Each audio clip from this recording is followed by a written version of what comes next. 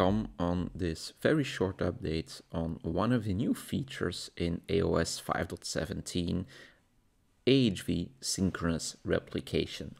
So what do we need to get started? We need at least 2 Prism Central instances. So you see I have a primary site over here, and I have a secondary Prism Central instance with 1 cluster registered in over here. So the first thing we have to do to get synchronous replication up and running is pair these 2 Prism Central instances. So this can be done within the availability zone section. So within availability zones, you'll see that I have my 2 Prism Centrals listed, one as being the local availability zone, one as my remote Prism Central. Type is physical, it is reachable. The next thing that we need to do is set up a protection policy. So protection policy, when we dive in here, you'll see that there's already a couple of them created. Let me sort them, for example, by RPO. You see that I've got a gold availability zone, type is synchronous. There's a silver, there's a bronze one, each with different RPOs, different remote retentions and local retentions for the amount of snapshots that they take. So when we take a deeper look inside the gold protection policy, give this a couple of seconds, we will see that, so we have our name, its primary location, the recovery location of our protection policy with each their respective clusters, and then obviously you'll see the difference with asynchronous or synchronous replication and the failure handling system or mechanism in the background. You can, if you want to, also work with categories, so that if you assign a category to a VM, it is automatically protected by making use of the category system. Or, I would say, as we use within this video, we'll assign this protection policy manually to a VM. So let's cancel here. So let's go to our VM section. Give this a couple of seconds. Loading my VMs, and I will find my demo VMs. So you'll see we have 2 VMs here, Tom VDB 1 and 3. I could, for example, switch my focus to data protection and put them into a tile section, so we can clearly see that we have 1 VM, the number 3, which is at this point properly syncing between my 2 sites. It is protected by this gold policy, and it sits within a specific recovery plan. More on that later on. So if we want to protect the VM now, we can simply take this VM, go into actions, and for example say protect.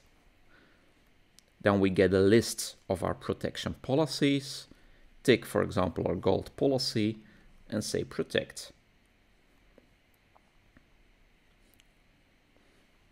So now in the background you will see this will take some time, but in the end this VM will get into a synced state by our gold policy, and we can add it at a recovery plan at that point without no problem. So going to our recovery plan, this basically is the plan that if things go wrong or you would like to test a couple of things that you'll need to create. So updating this existing recovery plan. So obviously it has a name. The VM that is already protected is inside of this recovery plan. And obviously the last step is our network setting. So we have a stretched VLAN 102 in this scenario. That is a live on site 1 as on site 2 on our recovery site. So we have our plan ready as well. So the only thing we now have to do is, let's go back to our VM list here. So you'll see my 2 VMs are still on my primary site. So you'll see this one is starting to get synced. I can, for example, take a look inside the VM. You'll see if I go to recovery points, again, my proper policies, my recovery points at the local site, my remote Prism Central, I can, for example, open up here and say I would like to see snapshots from all locations, etc. So properly well done from that point of view. All right, so let's assume we want to migrate this VM to my other site. So let's take this VM demo tree. So we go to our remote site, our secondary Prism Central instance. I'll go to my recovery plan, and you'll see this exactly as we defined it on our primary site. So we have the same name, but obviously now the source is our primary site, the destination is our local availability zone. So I can go in and, for example, say, let's do a failover.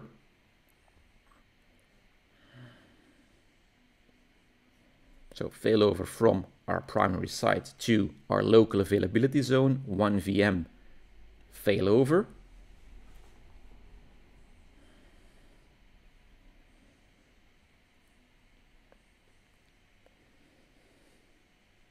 Give this a couple of seconds. So our failover is initiated. I can, for example, take a look inside my plan. Go to tasks, failover, include my queue tasks. So again, you'll see our recovery plan, we're migrating, and at the last stage it is powering on that VM. If I would go back to my first site, you will start to see that this VM will disappear and it will reappear at the secondary site as we're doing a planned migration. So you see it has disappeared.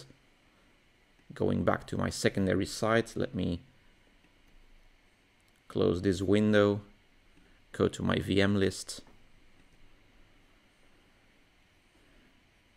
and you'll see that we have our VM Tom VDB demo tree alive on the secondary site, and it's starting to get alive, it is powered on. So by now we have properly migrated a VM from site 1 to site 2 as a planned migration.